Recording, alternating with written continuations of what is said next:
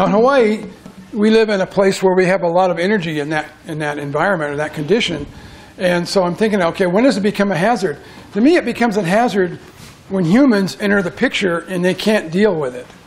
Either because they don't have the capability or they don't understand what's going on there. They just lack appreciation for that. And of course, we know that in some cases, the condition may be a hazard to someone, but no problem for somebody else. We have these great water people, men and women on the island that, they live in the ocean, whereas some of us, or the visitors, go out there and they're totally intimidated by it and overcome by it. So it's a hazard to some people and not the others. So that's how I started thinking about how this. So don't think of it just as a hazard. It's a situation or a condition that can be looked at and become a hazard at different times or in different places or and so on. The North Shore in the winter is tough. In the summer, it's like a swimming pool out there. So we have to think about the condition to begin with and evaluate it in terms of whether is it a hazard now or will it be in the future. And you've got to put humans in there to make it that way, because before humans got involved in this, none of this stuff was a hazard. It's just kind of the way it is, sort of thing. So I'm going to talk about three things briefly. One is a little bit on the reef, but I'm going to come back later. I put this together before I realized that I was going to be talking about reefs today as well, so I'll come back to that later. The second will deal with a little bit of the beaches, specifically the condition of disappearing beaches, beach erosion and so on. Just kind of allude to that a little bit. And then the third thing is I'm going to talk about conditions of the shoreline that have become hazards for people and relate to the history of drownings on the island. And then Pat and Monty are going to pick up after that. So here we are on, again, on this little rock in the middle of the largest ocean in the world. And most of us do well on land, but not that well in the ocean, kind of thing. So now one of the first things you notice, I didn't talk about this little light-colored area around the island before. That's kind of a shelf, and that's directly related to a sea level change that occurs about every 100 to 120,000 years, and has been occurring in a cyclic manner, or at least the last 2 million years on the planet. This is related to the heating and cooling of the planet, even way before humans were even involved in the situation, just from celestial mechanics in terms of the relationship of the Earth to the Sun, how much heat is coming in versus not. And there's a huge cycle that runs at about 100 to 120,000 years, where the Earth heats up and cools off. And those are our glacial, interglacial periods that we have good evidence for on many areas of the continents and also on the seashore. So about 18,000 years ago, at the peak of the last glacial period, sea level was about 400 feet lower than it is now. 400 feet lower, 18,000 years ago. The edge of the island would have been out here at the edge of this little light-colored area. You can see I've put a few rivers that drained all the way out to the edge. All of our rivers drained all the way out across the land to the shoreline and dumped into the ocean. As they did that, they cut deep river channels. And so then when sea level rose over the last 100,000 years, they flooded all that. And so we see, for example, all along the east side of the river, east side of the island, which is the wet side where all the rivers were, all our beaches are in bays. They're indented river bays that are basically drowned river valleys. So that's why our shoreline is how irregular it is along that side of the island. So that's one thing that created that. The other thing is that because it gets so deep so far going off, we have, well, here's the cycle. We just look back at about the last 140,000 years or so. We see today we're right here at 0. 3,000 or 4,000 years ago, sea level was about 2 to 3 meters higher than it is now. Then before that, back to 18,000 years ago, it was down here about 400 feet lower. So this is present sea level. 18,000 years ago, it was 400 feet below the present level. So everything that you see, just a mile ashore, offshore in the ocean was all above sea level, all exposed. Then, if you go back to about 120 or so thousand years, we were about where we are right now. Well, as the Earth cooled down and started forming glaciers that took water out of the ocean, sea level, in a very irregular way, dropped down to that level. And then everything heated up quickly, and it zoomed right back up again. And it's a very asymmetric cycle, but that's how it works. So it looks like since 125,000 years ago, sea level was within 100 feet of its present level only 27% of the time. Most of the time in the near recent geologic past, sea level was much lower than it is now. And if you take that all the way back to almost 700,000 years ago, we see several cycles. This is the last one I just talked about. There was one before that, before that, before that, and so on. It's been going on for a long time. And there's good evidence for this all over the planet because of just dating glacial deposits, for example, and so on. We have this is pretty accurate information. If we just go back to about 435,000 years ago and look at what percentage of the time sea level was within 100 feet of the present level, only 15% of the time. So most of the time, our island is much bigger than it is now. We're at a fairly high sea level stand at present that hasn't been this high for a very long time. So that's kind of the history there for that. Now, this has a big impact on where our reefs are located. And we see that our reefs are right at the shoreline. They're not barrier reefs that are somewhere offshore with a lagoon and so on. That's because everything gets deep pretty fast. So you look at the biggest reef on the island, Anini, for example, it's like 3/4 of a mile long and 1/4 mile wide. It grows right from the beach outward. You can't get started offshore because it's too deep. So it has to build right from the shoreline outward. That's why you can walk right out onto most reef platforms right from the shoreline. You don't have to swim through a lagoon or so on. These are called fringing reefs or coastal reefs like that, or reef platforms. This is a KA beach, or beach and reef at kind of a low tide. So it's totally exposed above sea level. So everything growing on top of that reef is affected by the lowered sea level, or the sea level change in that respect because of a low tide. So, which is, of course, the reason you find no corals growing on top of these reefs, because they can't live out of water for more than a few seconds or they're dead. So even though that's a thriving reef, it's not because the coral made it that way. And I'm going to talk about that more later in the day. Here's a view just from water level looking down on the Pali Coast. Great shot by the late David Boynton, great friend of mine. And you can see it's totally exposed at that time. I wanted to emphasize the waves. We're in the middle of the biggest ocean in the world. We have a lot of energy out in this ocean. We get everybody else's weather kind of secondhand by the waves that come in. So the big storms in the North Pacific in the winter send their waves to the south, even though it's a day like this. Or in the summertime, we have the big waves come from the winter storms in the South Pacific all the way north. So we have the big waves on the south side. And throughout most of the year, the trade winds blow in all the time on the east side. So it's kind of sloppy, messy water. You get out there like you see at Kealia when you drive by. It's just always kind of a mess. That's the wave systems. They're really different from one time of the year to the next. And you really got to understand those to understand what's going on right at our shoreline. So I made a plot of a typical year, 2006, where I have the wave heights that were estimated for every day of the year. And I made these plots. So if you look at the North Shore, this is starting out in the winter here and ending up in the winter. This is the summertime. And you can see in the summer, we're looking at average waves that are 1 or 2 feet at the most. In the winter, the average goes up to over 20, 25 feet. And then that repeats every winter. On the South Shore, it's just the opposite effect. The waves aren't as big because it has come from so far away. The friction within the water mass kind of dampens them out. But in the summertime is when we get the bigger swells. It might get up to 5 to 10 feet in some places, which is big enough to affect you. On the east side, it's just throughout the year. Doesn't seem to be any pattern from winter summer because the trade winds are blowing all the time and creating those waves. The West Shore is just kind of a lower pattern of the north because it just wraps around the west side of the island. So, but if we look at several years for the winter, you can see how easy it is to time this. You can almost set your clock by, when you start getting into 1st of October, the end of summer, the waves just start coming up. And by the time you're in January, December through February, you get the really big ones. And then we get back down, by around the end of April, we're back down into the summer again on the North Shore. And that's year after year after year.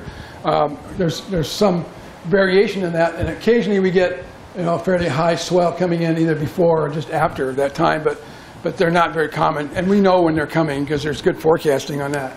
In the South Shore, the same kind of thing. It's a little more complex because the South Shore has a much larger ocean to draw from.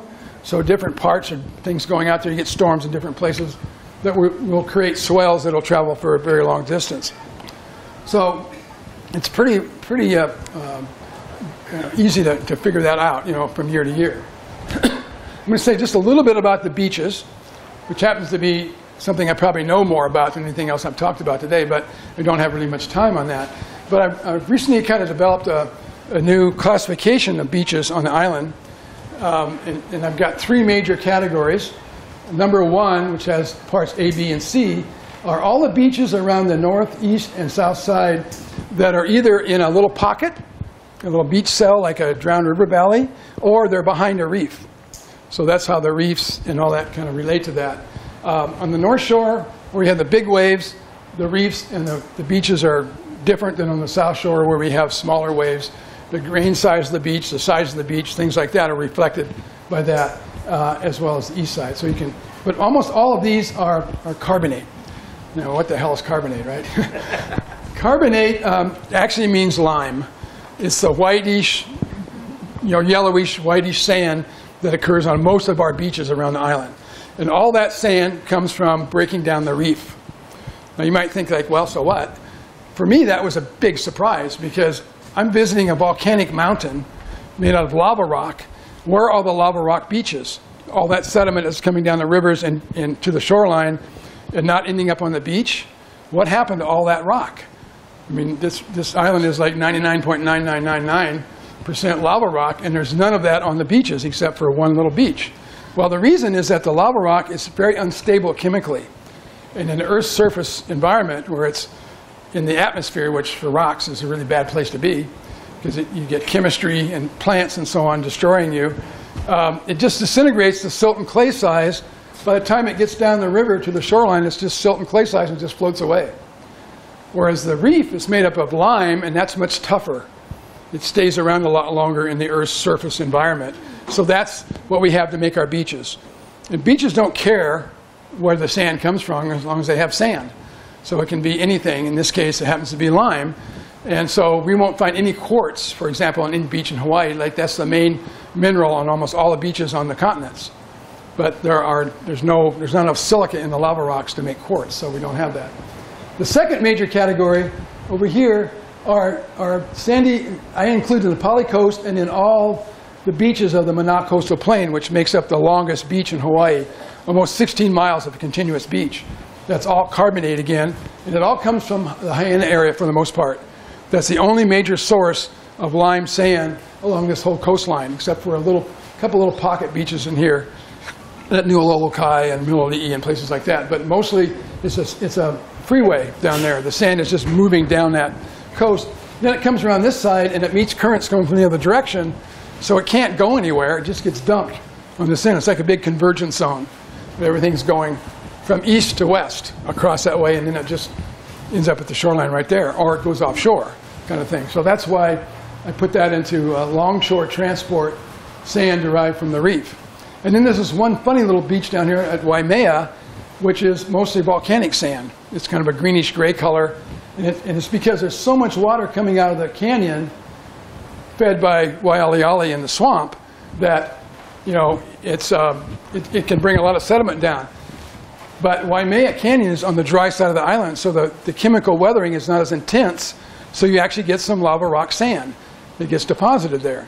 So you got to mix chemistry and physics and processes going on here to kind of come up with this kind of classification. So that's what all that means. So and a lot of it has to do with what is the sand composed of. And I've gone out and counted, and I had a little sample of maybe 400 grains and identified each one as to where they came from. And most of them, it turns out, are from a plant called Coraline algae that I'll talk about later. It's not coral. Coral's not that abundant on our reef or in our sand. Pardon? Coraline algae. It's a plant, not an animal. Coral's an animal. And for the east side beaches, it's like over 90% lime and then a little bit of lava rock. And then on the west side, it's a little bit more lava rock material.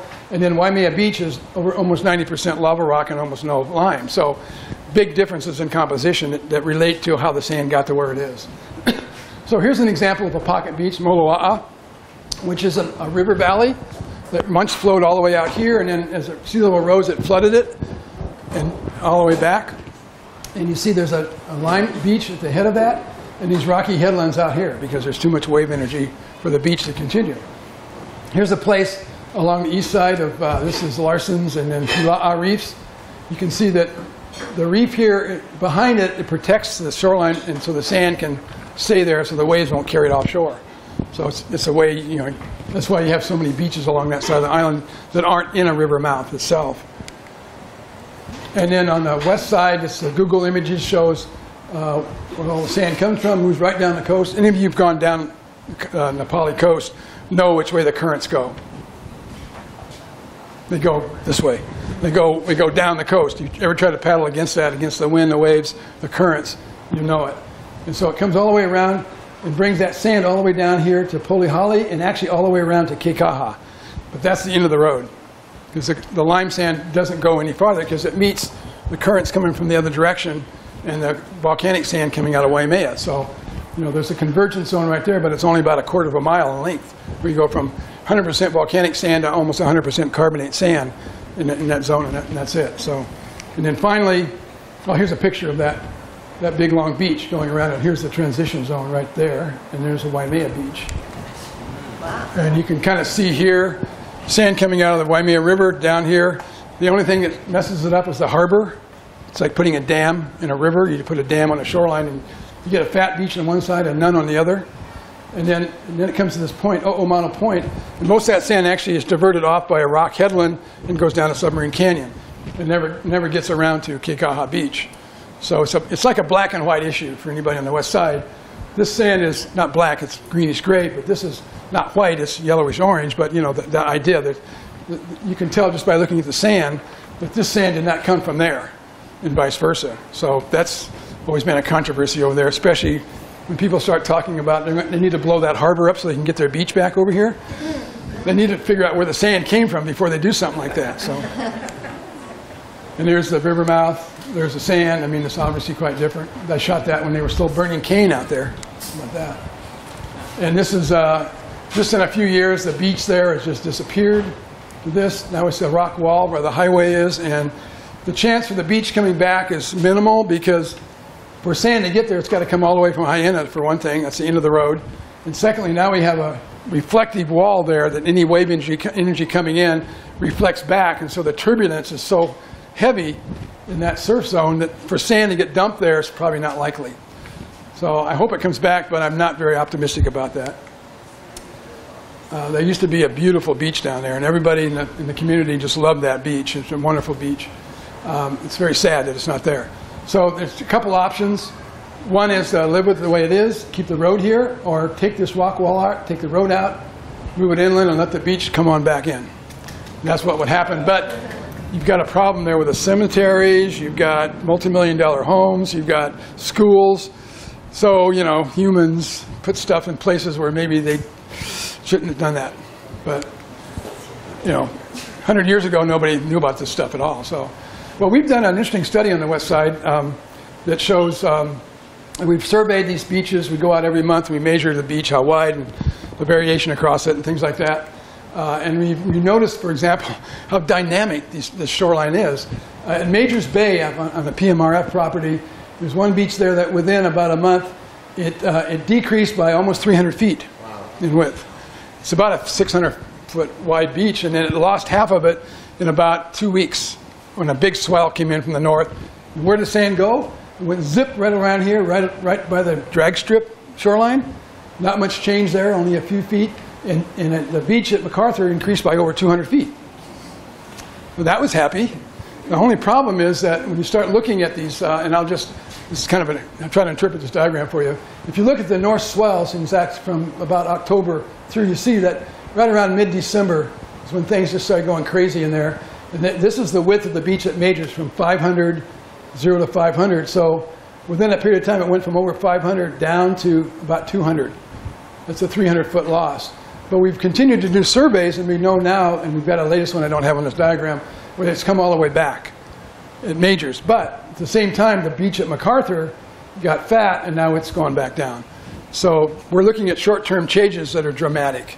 And so far, we've just kind of done it on the west side. We're going to try to start picking that up and doing it on the rest of the island. So Okay. Whoa. This is a switch, a change. We're going to talk a little bit more about the hazards. This is going to follow in with Monty and Pat in a second. I've been doing, well, when I first started coming to Kauai and walked around the shoreline and started to get to know the shoreline and the zone of interaction, I also was reading the papers while I was here and noticing that a lot of people drowned on our island. And so I started wondering, I wonder if there's a pattern to that. So I started collecting data that goes back to about 1970. I've read every issue of the Garden Island since 1909, so we had a lot of that data, and then police data and other kinds of data. And I started plotting the location of these drownings, and I noted whether they were summer or winter for the most part, and a lot of other things.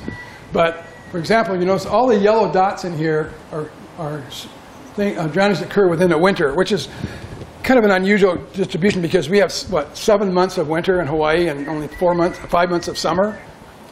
Everybody goes like, yeah, but I thought it was always summer out here. I'm talking about the ocean. We have 2 different climates in Hawaii. We have the land and the ocean. So the ocean is in winter mode about 7 months. That's when the big north swells come in from September through April. Well, if you look at that, you can see that it turns out that of the 148 drownings, and that was from 1970 to 2012, 100 of those are in the winter and less than 50 were in the summer. So winter time. Yeah, so you go like, well, duh, that makes sense. The south side turns out to be pretty even throughout the year. And the east side is pretty even because we have pretty much steady waves coming out throughout the year. So there is a pattern to that from summer to winter, which is definitely related to the waves. But there are other things that are going on as well, and I'm going to talk about some of those. What are the different kinds of quote-unquote hazards that occur? I think of these, again, as conditions, but if you get into that condition and you can't deal with it, then it's a hazard. Well, I want to show you some of the varieties. For example, at KA, there's a reef and a beach there. There's an entrance from the beach to the open ocean through a little channel, which is, I refer to these as reef channels. Some people might call it a rip, but I kind of have a different impression of what a rip is. But these are just permanent channels that the water always goes out very fast. Why does it go out fast? Because you have all this water washing up over the reef platform, and it all drains out to that little narrow channel. There's a concept called the Venturi effect, where if you try to force a lot of water or liquid or gas through a constriction, it has to pick up velocity to get through that. So if all that water is confined to that channel, and you're in it, I don't care how many flippers you have on, you can't swim against it. You're going to be washed down the coast. So every single drowning that's occurred here, there have been 7 drownings there throughout the study period, and every single one was a person washed out of this and down the coast. And some of the bodies were recovered. That's KA. All right, down the coast, if you're hiking on this trail a couple of miles, you come to this beautiful little valley called Hanakapiai. There's a very little, kind of little pocket beach right in there because the river drains out there, and it made this little indentation. And in the summertime, it's a beautiful little beach there. In the winter, there's no beach whatsoever. What happens here is people go in the water, and there really isn't anything there but a very strong longshore current that comes down the coast. And the reason it does is because when the waves come straight in, that angle right there creates a current that will go down. It's pushing the water down the coast, basically, like that. So anytime you get a big angle between that and the waves coming in, you're going to have currents or that way or that way. So those are called longshore currents. And again, anybody who's kayaked or swam down in Napali knows about that current. It's almost always there, even in a little bit calmer times. So longshore currents. And here on the Kapiai, 30 drownings. Everyone was a visitor, and 24 occurred in the winter. 2 minutes. Okay, I got to cruise. I want to show, this is a Nini Reef platform. Here are more permanent channels that are always there. And in the winter, where most of the 11 drownings occurred, the waves come over the top and they drain out through those channels. So that's another reef channel situation. Hanalei, here's a place where the waves come straight in. They create currents that enter the middle of the bay and then they push back out. That's a true rip current. Not rip tide, rip current. So there's another type. 9 drownings at that location. Here's one, kind of a bad area, Lumahai, sometimes called Lumadai Beach. There have been 24 drowning deaths during the study period, 17 winter, 20 visitors out of the 24. Only 4 people that drowned here were actually going for a swim. Most of them were either washed off this rock at this end, where a little trail goes down from there, or pulled out by the river mouth and drowned, or a few just washed off the beach and drowned in their aloha shirts. So the reason, there's no reef offshore. The North Shore waves come straight into the beach. There's nothing to slow them down. There's no shelf out there to slow them down. So true rips in that case.